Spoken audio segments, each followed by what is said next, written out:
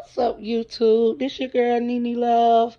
Y'all, how y'all been doing? I want to check in with y'all to see how everybody been doing. I know I haven't uploaded any videos, y'all. Hashtag life, real life. I know it's been a while. I missed everybody. I hope everyone had a good Thanksgiving. I did. I didn't eat too much. But when I did try to indulge in some food, y'all, I was just sick. I guess that food was too rich. But y'all, when you come in, leave a thumbs up, share, comment, subscribe. Y'all, it's been forever since I said that. But how's everybody been doing? I missed y'all. I love y'all. I want to give a shout out to all my old and new subscribers. I just want to check in. Y'all, I've been watching some of the Amber Lynn videos. Y'all, like, I can't with Amber. Like, Amber is just been triggering me with the same crap. Like, Amber it's just a waste of time at this point with Amber Lynn. Like, Amber in her videos, like, did y'all see them daggone recipes that Amber been calling herself been doing? Like, y'all, like, I could not. And just watching her content, like, I went and I looked at Shannon. What's up, Shannon? I love you. I hope you feeling better. I know you said on one of your videos that you threw your back out. I hope you feel better. And Shannon, girl, stop talking about your weight. You look good. Shannon, you are a very pretty girl. Like, girl, your weight don't define who you are. Like, your weight, don't sit there and keep explaining to these fuckers out there about your weight. Your weight is not who you are. Like, I love you for you. I like you for your personality. Your weight do not define you. We all go through a struggle with our weight. Like, even we always gonna struggle. Like, I know I struggle with my weight. Like, my weight goes up and down. Just because I'm not able to hold down a lot of food, I still sometimes, like, these past couple of months, I haven't been, like, really having no appetite or really eating a lot. But I know before in my past, like, I'm going to forever have struggle with food because that's just a mental thing. But, long as we living, we're going to always have problems with our weight. Our weight is going to fluctuate. It's going to go up and down. So, Shannon, like, stop explaining about your weight. Girl, you are beautiful. Your weight is not an issue to me. It's not. Like, when you go to getting in the 3s and 4s and 5s, you go to gaining weight like that, yeah, but, you put on a couple of pounds, like, that's normal. Don't let that beat you down. You do your thing. You want to stick to your diet to feel good. Girl, I do it with you. Like, after Christmas, I was looking to go back on a diet. I kind of done started a diet, but, it just been so much stress on me. I've been stressed out about stuff. Y'all know we moving next week and my lease came up and we just can't afford where we're living at. My husband's not working right now. He's going back to school the first of the year. So right now, we got to move somewhere that's cheaper and smaller and, hopefully in a year with God's good graces, we can buy us a house.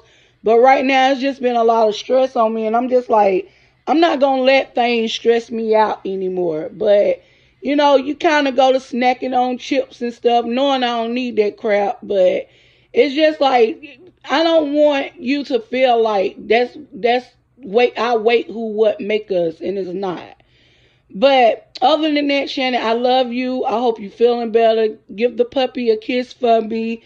And other than that, like, I've been doing good. Y'all, just like I said, we moving next week. And, I've been sitting back watching some of the Amber and stuff. I got to get used to talking because it's like, making a video, I'm not making a reaction. I'm just having a conversation with a phone. And y'all, I'm not used to this. So, like, if I fumble a little bit and I can't really edit it on this phone, it's just like, kind of having a conversation with myself. Y'all, I feel like I'm talking to myself and that's crazy. But I got to know, like, you talking to your YouTube family. Like, it's not bad. But I got to get used to it.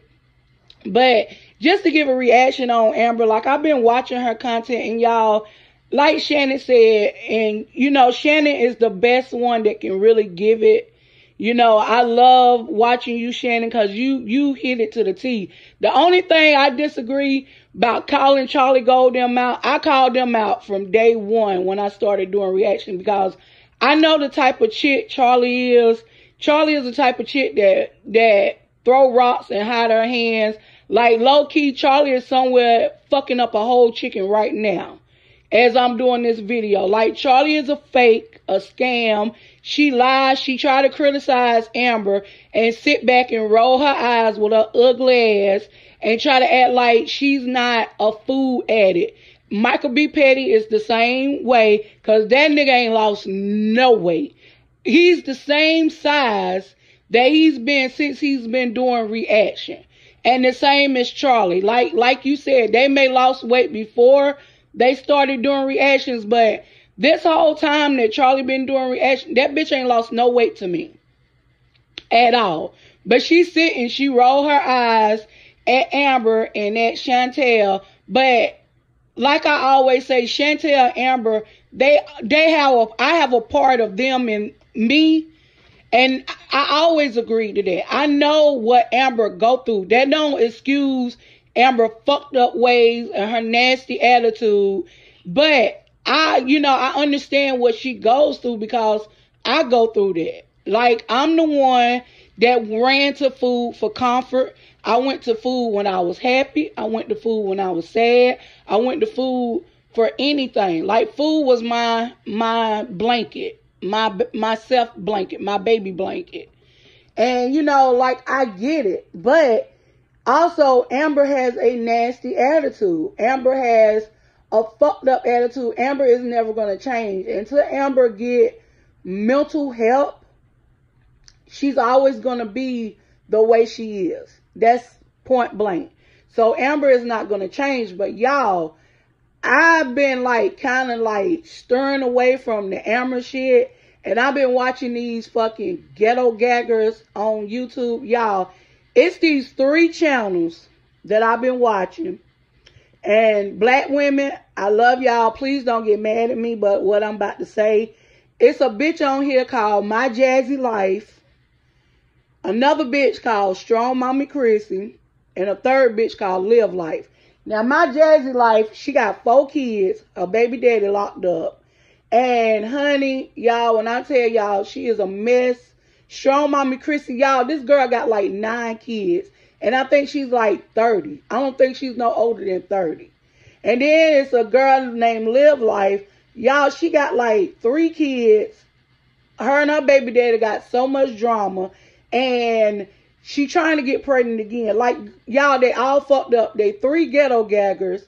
And this particular one I'm doing a reaction on, I'm going to tell y'all about My Jazzy Life. Now, if y'all don't know her, go look her up. She got 4 kids. This bitch make decent money on YouTube, but she live in a 2-bedroom apartment with 4 kids. First of all, My Jazzy Life, girl, you got 4 kids. She got 2 oldest girls and a set of twins. Now, the 2 oldest girls, they look to be one is maybe about 11. The other one looked to be about 6 or 7. Then she got these 2 twins that's maybe 1 or 2. And she's in a 2-bedroom. Now, y'all, she make good money, but she on here, she always complaining and how people making reaction videos on her. But what I've been watching of her, and I'm trying to get the feel out of all 3 of them ladies, but this girl is fucked up. She sit online, she make videos, her kids be screaming at the top of their damn lungs in the background. She won't put the camera down to tend to them. Y'all, the house stay nasty. I'm girl, do y'all not know? These girls, these young girls, and some old women, these girls don't know what the fuck a broom, a mop, and dustpan, and bleach, and pine saw believe. I don't understand. They don't believe in it. The house is nasty, and she always making an excuse. Oh, my house is nasty because I got kids and this. And then she made a video where she talking about she was going to get evicted. And girl, I see why you're going to get evicted. You can't live in a 2-bedroom apartment and your fucking kids hollering all day and night and you don't tend to them. You sitting there thinking the oldest one's supposed to tend to them little kids. Like, you can't do that. Like, I mean, I don't understand. Like, I had kids, y'all, I was at home with my children when they were small. We was always on a schedule. My kids would get up. My kids, I never put my kids in daycare. I thank God that my husband worked and I stayed at home with the kids. And, you know, I used to braid hair, so I had a little side hustle where I braided hair and I worked. But for the most part, you know, all my clients was come to my house and I would do their hair. But my kids, I always had them on a schedule. And when my kids took a nap, I would clean up. I would cook. Like, I had 2 little boys, you know, and they're 2.5 years apart. So both of them was like toddlers. And, you know, it was a point where I always try to keep myself on schedule. So I'm watching this video and she made a video tonight about complaining about, oh, people don't understand and this and that and the third. And I'm just like, you know, people going in there telling her, oh, you a strong mommy. You a strong mother. You a excellent mother. No, the fuck she ain't. How? Like, first of all, I want to say this to all my ladies out there. What makes you a strong mother? What makes you strong? What makes you an excellent mother? What makes you a fucking queen? What makes you this? Why all these black women always want fucking entitlement? These ghetto gaggers, black women kills me, and I'm black. Like, I don't understand what is all this entitlement that you supposed to have. They got all these fucking titles, but you want to have all these titles, but you don't stand up to these titles.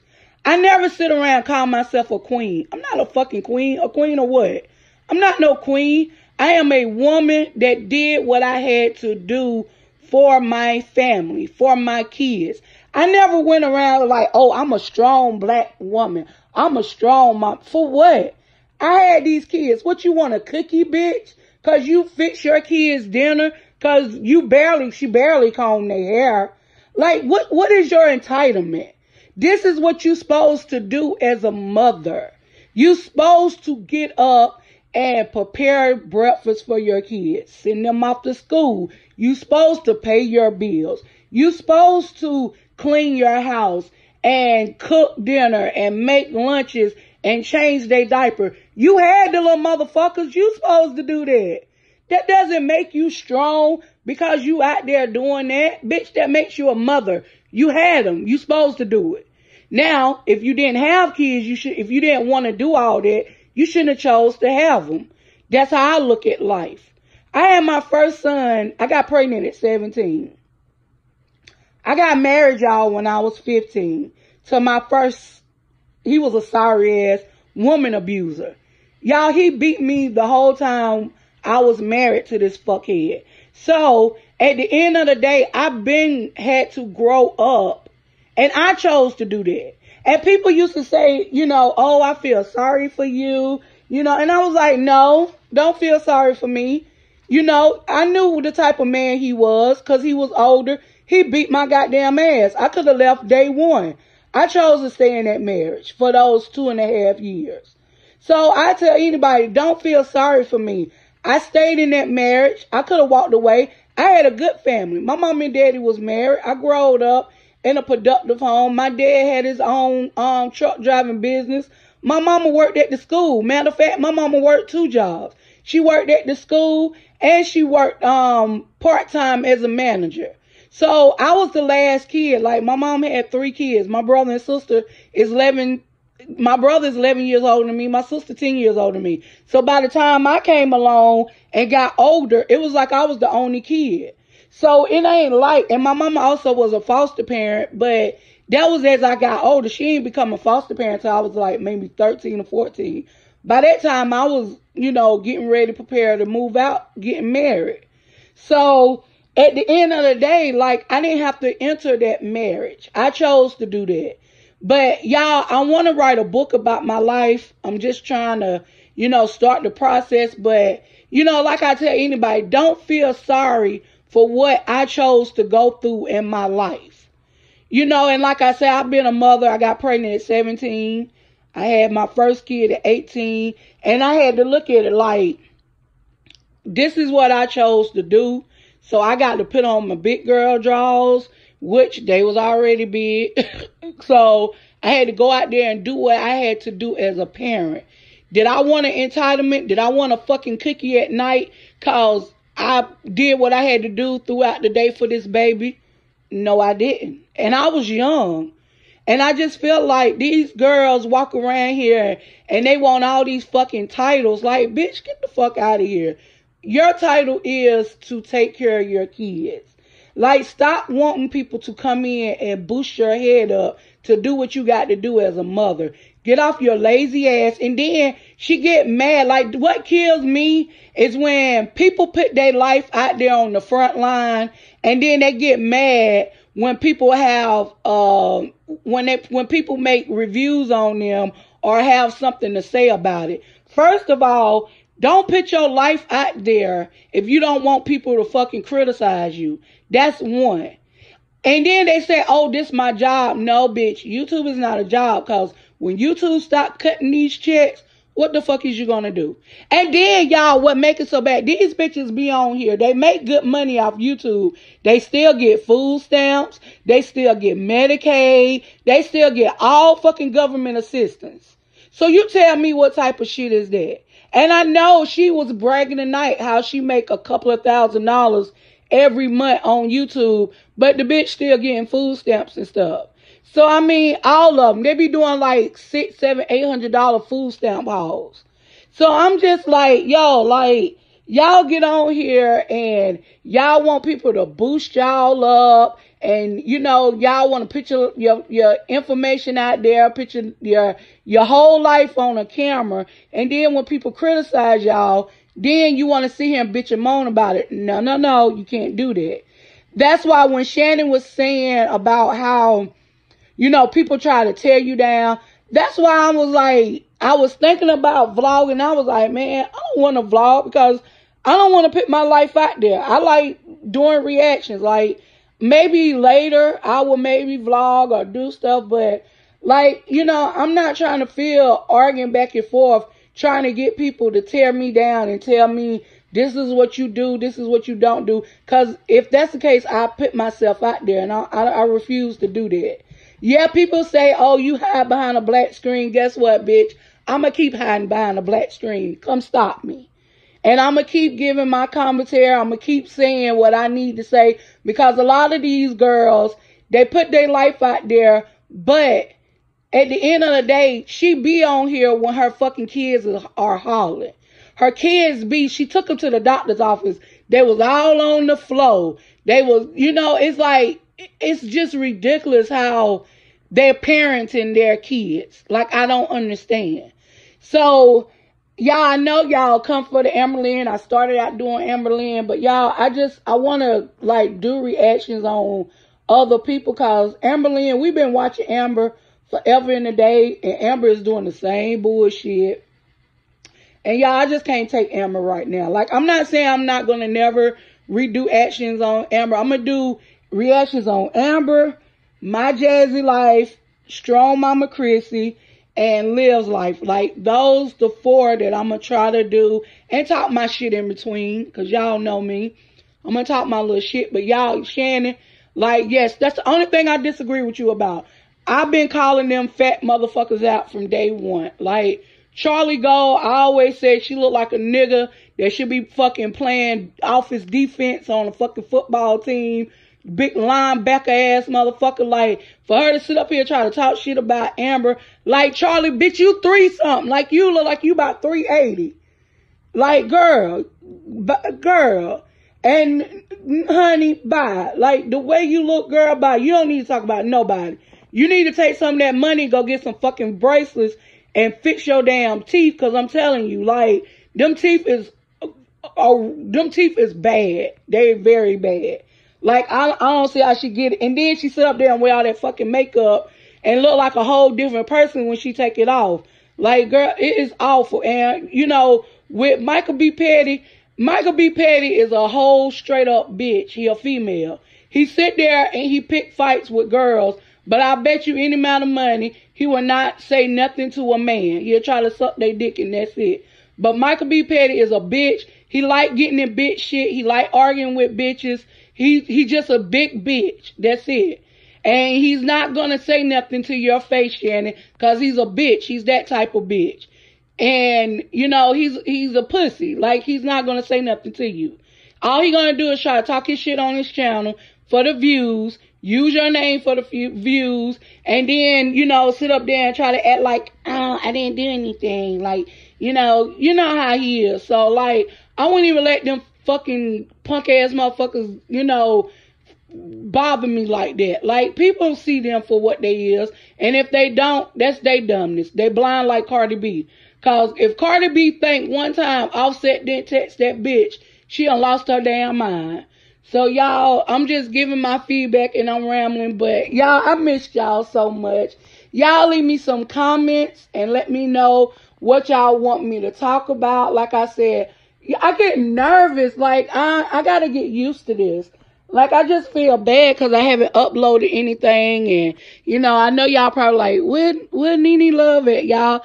I'm still hanging around. I'm still here. But we'll be moving next week. So, y'all, I'm going to try to do another video maybe Friday because we've been packing and stuff. I might sit and let y'all watch the bunny play because I take them out. And that's what I might do, sit and let y'all watch one of the bunnies. We got to take them to the vet next week. We live in a small town, so either my husband or son got to cut their fingernails. So I don't want y'all be coming for me like, why your bunnies click-clacking when they running around? They need to get their nails cut. It's been 6 weeks, but I don't have to take them every 6 weeks. They mostly go every 8 to 9 weeks. So I might do that Thursday or Friday. I might, well, tomorrow's Thursday. Yeah, Friday. I might record and talk while one of them playing because I can't have them play together. They'll fight, y'all. Like, they are not friends. I don't understand why they won't be friends, but